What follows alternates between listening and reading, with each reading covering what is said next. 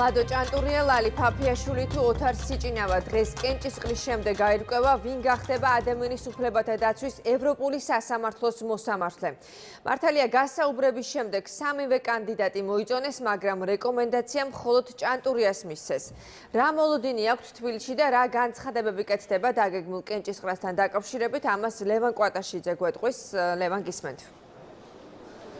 სასამართლო სისტემის წარმომადგენლები ამ ეტაპზე კონკრეტული განცხადებების გაკეთებას ერიდებიან და ელოდებიან ევროპის საბჭოს საპარლამენტო ასამბლეის საბოლოო გადაწყვეტილებას, სადაც დღეს საქართველოდან წარდგენილ სტრასბურგის მოსამართლეობის 3 კანდიდატს უყრიან კენჭს. საკონსტიტუციო სასამართლოს მოსამართლეები კი აფასებენ კანდიდატებს და მათ შანსებს. ისინი აცხადებენ, რომ ყველა კანდიდატი არის ღირსეული და მათთვის თანაბრად მნიშვნელოვანი იქნება თუ რომელი მათგანი გახდება დღეს უკვე სტრასბურგის მოსამართლე. რაც შეეხება თვითონ პროცესს, ჩვენ საშუალება გქონდა რომ გავსაუბრებოდით წინასწარ ერთ-ერთ კანდიდატს ლალი ფაფიაშვილს, რომელიც ამავდროულად საკონსტიტუციო სასამართლოს მოსამართლეა.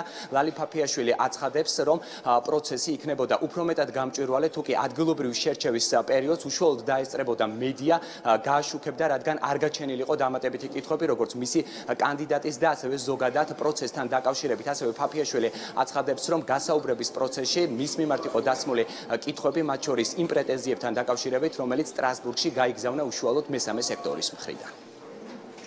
გადაწყვეტილება მიღებული უნდა იქნეს პოლიტიკური ორგანოს მიერ, შესაბამისად ყველა კანდიდატი იყო თანაბრად ღირსეული და თითოეულ მათგანს უსურვებ წარმატება. თქვენი შანსები როგორი არის?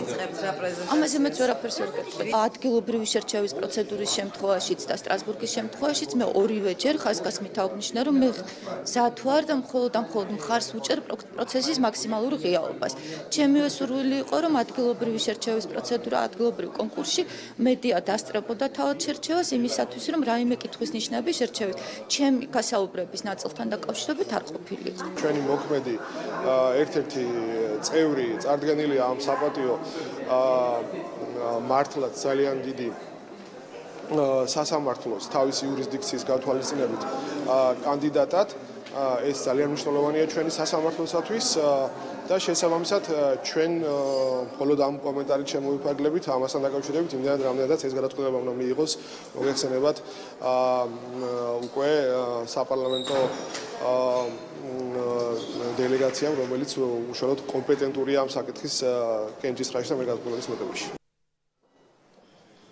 სტრასბურგის მოსამართლეობის კანდიდატების შანსებთან და ზოგადად პროცესთან დაკავშირებით შეფასებები გაკეთდა საკონსტიტუციო სასამართლოს პროექტის განვითარების პრეზენტაციაზე, რომელიც ამ წუთებშიც მიმდინარეობს. ეს პროექტი გაწერილი არის 2017-18 წლებზე, რომელიც ითვალისწინებს სასამართლო სისტემის მთლიან განვითარებას იმისათვის, რომ სისტემა იყოს უფრო მეტად ეფექტიანი, ის იყოს მორგებული საზოგადოებაზე და გახდეს მაქსიმალურად გამჭვირვალე. კიდევ ერთი სიახლე, რომელიც ამ პროექტის მიხედვით სასამართლო სისტემაში უნდა დაინერგოს, ეს არის საქმის წარმოების ელექტრონული სისტემა.